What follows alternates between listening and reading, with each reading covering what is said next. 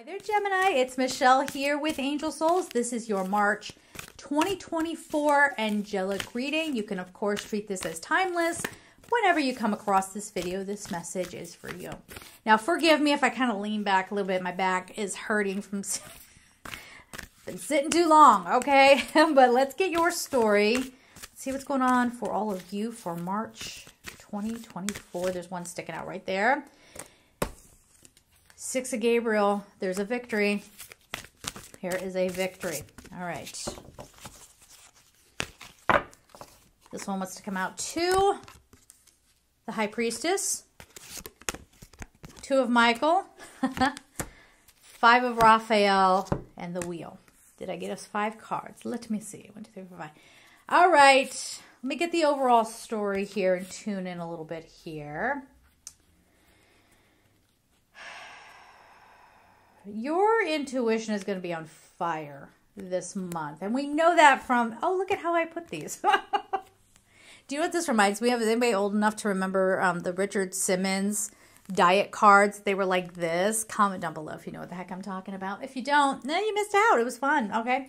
The High Priestess is saying, you know, your intuition is going to be breaking through it to the point where your frequency is in a place that you can't be a match for what you used to accept. You've been through a lot. As I tell everybody, the 6 of Gabriel, we'll work this out. Look, have I come up with something? Have I? I don't know. Maybe this is fun. Funsies. The 6 of Gabriel, it says, congratulations. You've done a wonderful job. Time to move on to the next project, awards, scholarships, or promotions. So that's this one right here. Now, the thing is that this guy is coming out of battle. He's usually depicted, now this is the angel energy. We put angel energy around this, but a lot of times this guy is depicted as being pretty torn up, okay? But there's a win. You're coming into this month with a win. And then we have the High Priestess, number 2. We talk about 2, we're talking about balancing. We're talking about not letting the mind run away, you know, with speculation, with thoughts that don't serve you, you know, negative self-talk. But we're also talking about not getting so crazy with your spiritual stuff that you aren't grounded anymore, right? That's not the High Priestess. She knows how to be intuitive in a human body and balancing the 2. Now, here we have Archangel Haniel, okay, Archangel Haniel. Haniel is associated with moon phases, so definitely take time to look at, you know, new moons, full moons, what's happening for you around that time. She's also about the divine feminine and the divine feminine energy and embracing that. Everyone has both masculine, feminine energies within them. You know, to what degree, what level depends on you, your soul's contract, you know, whatever it is that you need to know. And this is powerful psychic insights, reflection and meditation that provides valuable information. Be at peace. All right. You've come through something. Something has worked out in a certain way. You're getting intuitive hits about it. And then you're hit with a little bit of doubt. Now, we're going to talk about this. But if you want to work with me and get a standard reading, go to my website, angelsoulsfour44.com.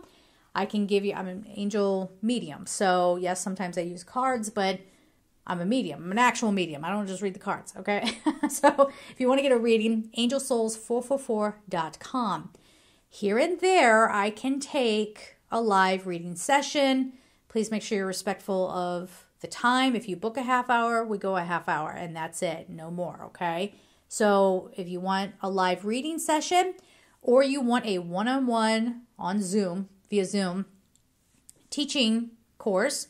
One is on how to connect with your angels. I have one on learning angel mediumship.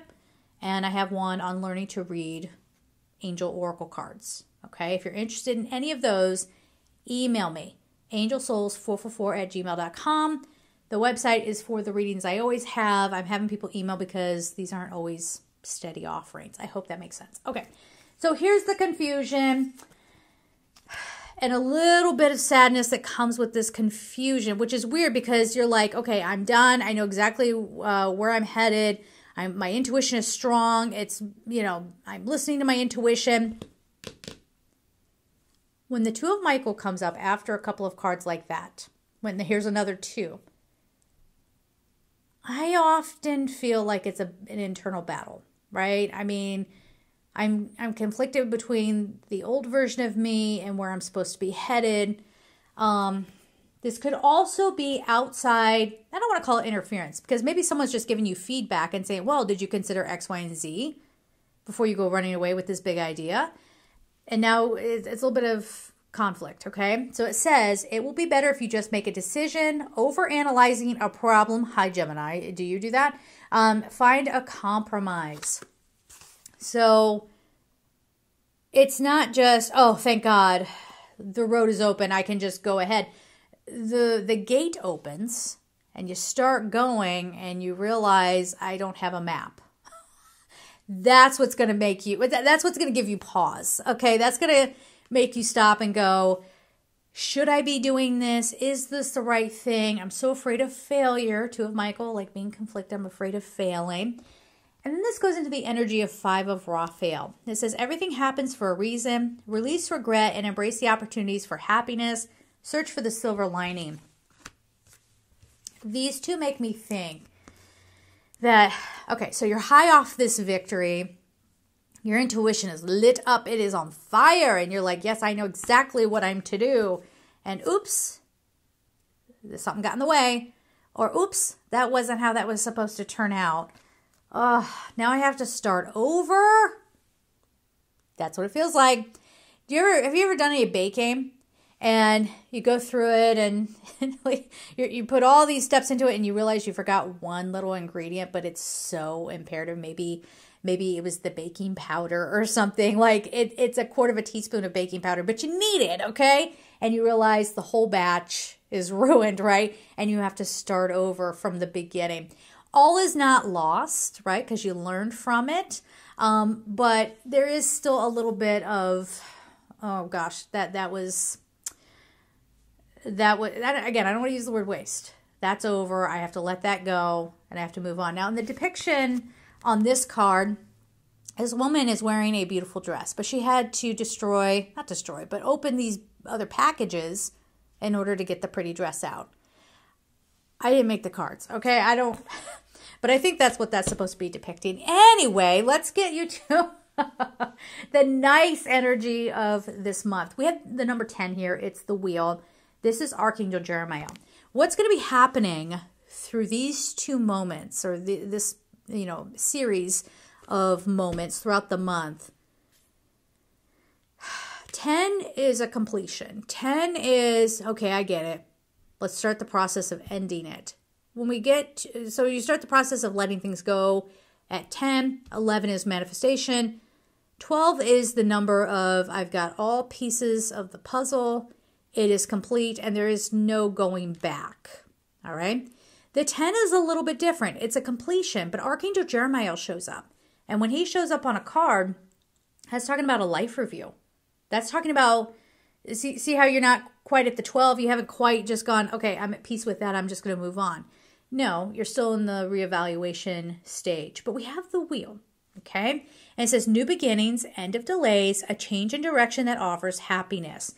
So by looking back over, the way you're looking over the past is, okay, I learned from my mistakes, okay? And I'm not going to allow myself to beat myself up over something that didn't work out. I'm just going to go back. I'm going to try again. And that is where things get moving. This is where things start opening up for you this month. So overall, it's a really beautiful time. You get a little bit of a rest right from the top of hopefully from the top of the month.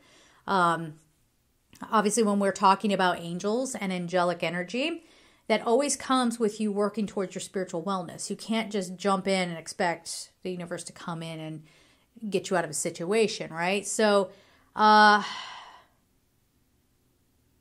okay, at some point you guys are going, because you try something and it doesn't work the first time, you might get into this place of, I doubt my intuition. I doubt my intuition. We've got the High Priestess and Two of Michael here. it's like, yeah, well, I'm getting this sense about this situation, but I'm also feeling a little of this too, right? Like it's kind of back and forth. And be careful, like you're learning to trust more. I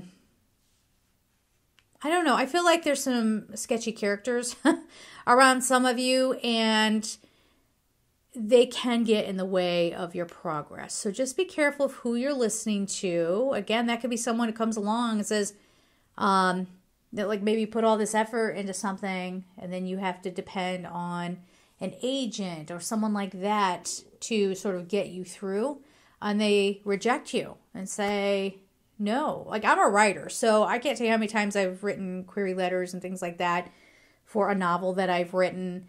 And, you know, it could be a very nice rejection. I've heard all kinds of things like, you know, I really enjoy your work, but I'm not taking this genre on right now. Or I just started working with someone in this genre and that's as much as I'm taking. Because agents tend to, at least in my experience, it seems like they're kind of shifting around what they're looking for quite often. So it might be something like that where, yeah, it's a rejection, but it's a nice rejection. Like it's not a, don't you ever come back here again with your sloppy work. Right? It's, here's some feedback and you got to go back to the drawing board. Okay. But something here is breaking open for you. If you don't get your ego involved, you don't want to say that in every reading. Do not get your egos involved. Okay. Because then you start maybe getting a big head, or you start wanting to get revenge on people. Some of you watching this probably want to do that, or you want to rub your success in someone's face. That's not going to help you. Okay, that's not what we're doing here. You don't have to. You don't owe anybody an explanation for where you're at. Is what I want to add in here as well. Good things unfolding. Make sure you're riding this wave. Stay in touch with the divine, okay? Stay in touch with spirit and of the highest frequency. See how this plays out for you. Again, angelsouls444.com if you want me to tune in specifically for you and take this to an even deeper level. All right? We're going to leave it there. I'm sending you all so much love and take care.